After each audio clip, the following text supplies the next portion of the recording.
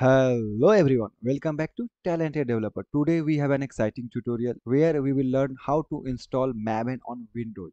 So first of all, you can open your web browser and just search Maven download,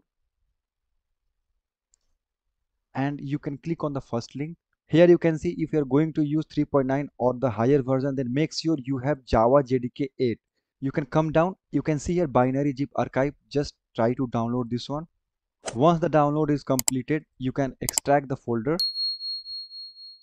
So you can see we have downloaded here Apache 3.9.6. Now you can just cut this one, come to your C drive, and you can create your folder here. So I have created a folder that is called build tool. Here I'm just going to paste it. Now what you have to do, just open your search and type here environment variable, and you can click here environment variable, and here you can see user variable and system variable. Now you can click on new and just type here on capital letter maven underscore home, and you can put your directory like where you have copied the maven. So where we have copied, C drive, build tool, Apache. Click OK.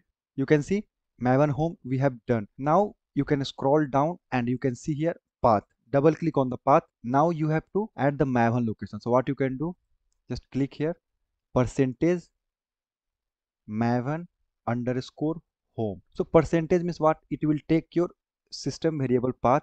After that we are pointing out, okay, let's go and take from the bin. Now you can click on OK. You can cross check your maven home bin has been set. Your system variable maven home also set. Now you can click on OK. Now open the CMD and you can type here mvn space hyphen version.